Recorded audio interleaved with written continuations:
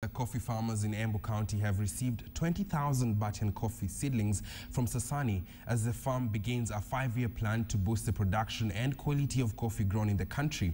According to the farm, farmers in the country continue to produce less than 1 kilogram of coffee per bush per year, which is less than the other countries. Moreover, the production of the commodity has fallen from 130,000 metric tons to 20 years ago to a paltry 40,000 metric tons last year.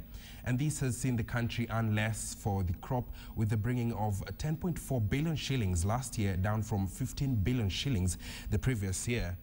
Embu Governor Martin Wambora said the county will ensure the farmers have enough quality seedlings ahead of next year's rainy season. Batian coffee is usually disease resistant and matures earlier than other varieties.